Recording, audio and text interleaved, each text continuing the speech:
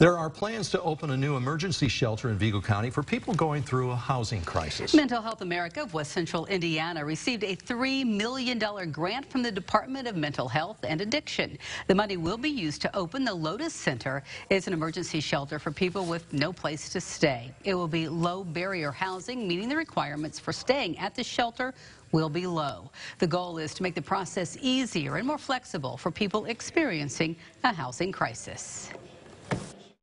If you have a job, you need to be able to work whatever shift you're on.